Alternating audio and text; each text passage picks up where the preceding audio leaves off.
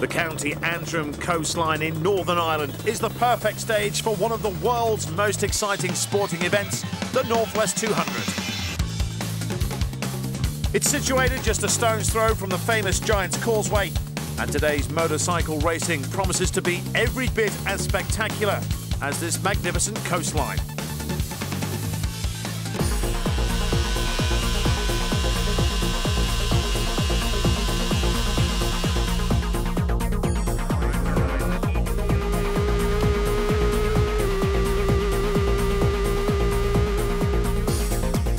You really can't get any closer than that. They're so close, they can smell each other's aftershave.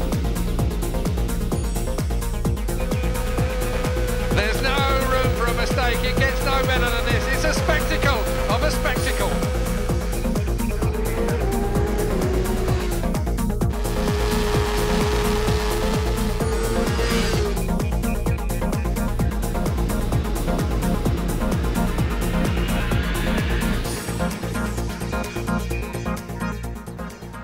Two days before racing got underway, tragedy hit the Northwest 200 when Robert Dunlop was killed during a practice session.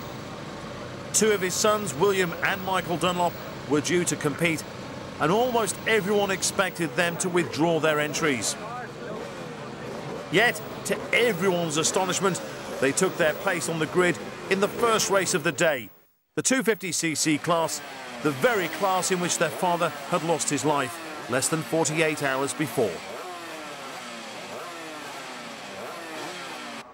It's a remarkable story, and the drama continues. William Dunlop is out on the warm-up lap, so the elder of the two brothers is out through mechanical failure. Now it's down to Michael Dunlop, 20 years old, on the 3-bike in the middle of the front row. Alongside him, John McGuinness on the number 4, and 18 is Paul Robinson. That's your front row. It's all going to be down. Oh, and a great start from Michael Dunlop, aviating that 250 machine down the coast road then. Michael Dunlop gets a great start. Behind him, Christian Elkin on the number 5 bike. McGuinness, not such a good start from him at the moment. A little bit slack from the Morecambe rider. Down the coast road for the first time. A little bit steady perhaps, Philip, down towards these early turns. Yeah, it's important. Everyone wants to pick off pretty quick, but John McGuinness, the old hot, has just taken off a little bit slower.